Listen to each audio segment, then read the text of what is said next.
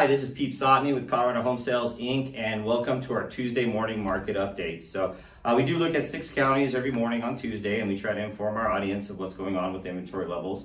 We're looking at Adams County, Adams, Arapahoe, Denver, Douglas, Elbert, and Jefferson County. Those are the counties that I typically sell in. So those are the ones that I'm always looking at data. So we have some good news. We've met market demand 2 times in the last 2 weeks, and that means that we actually have an increase in active listings. So this morning we had 2,055 active listings. This is the first time we've been over 2,000 in several weeks. That's a variance of 190 listings from last week. So we are starting to move in the right direction, but we're still a far cry from the 10,000 listings that we really need to kind of start slowing this market down a little bit.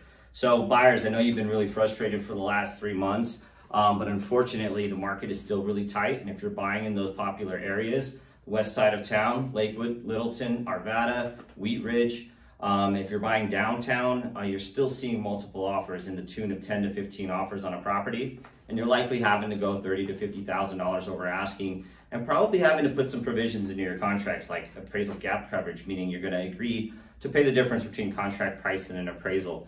Certainly message me if you want more information on that. The $1 million market, it's going from 467 listings last week. It bumped up to 489. So that is also meeting market demand. And we saw an increase or variance of 22 listings. Still a far cry from 1,200.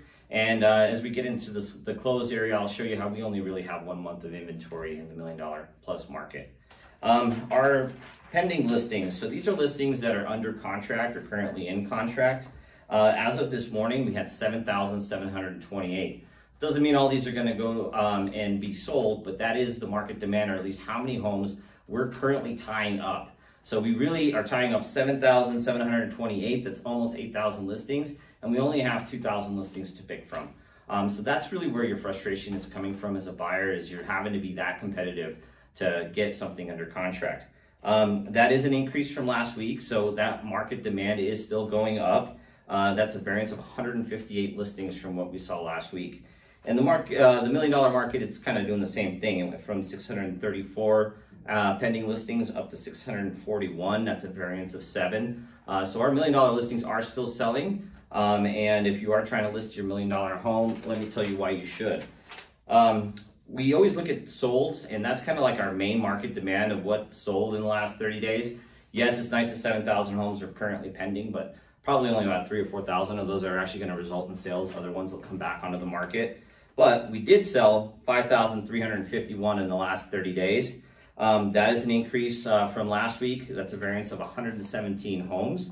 As I've been kind of talking about my channel, traditionally, we sell about 6,000 to 7,000 homes in the month of June and July, May and June.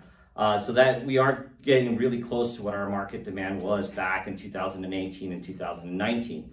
The only difference is in 2018 and 19, we had 10,000 to 12,000 homes available at this time of year. Right now, we got 2,055. So until those numbers get more into balance, we are going to see market increases, and we're not in a bubble. This is actually supply and demand driving our price points. So that's a big conversation that's always out there, and I truly believe that our market is going to continue to increase until we get to at least 30,000 to 40,000 homes of inventory. The $1 million market, and this is kind of that big story I was talking about earlier.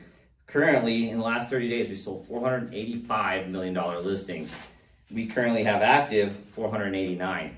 So that's almost exactly 1 month of inventory. That's traditionally a 6 to 12 month inventory type of market. So usually when you list your house, it takes you 6 to 12 months to sell it. Right now, it only really takes you 30 days to sell that house. And honestly, if you're between like 1 million and 1.5 million, there's a good chance you're going to sell it on your opening weekend and probably get some multiple offers, because that market is really that tight. So if you're looking at selling high end, now's a great time to do that as well.